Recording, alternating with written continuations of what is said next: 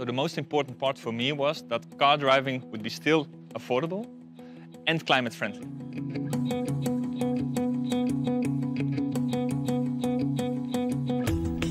From 2035, new cars that are placed on the market, they should be zero emission.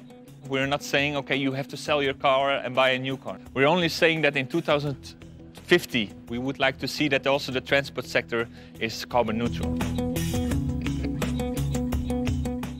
So also classic cars, race cars, and the cars that you have now, you can run your car until the end of the lifetime. The most important part for me was that car driving would be still affordable and climate friendly.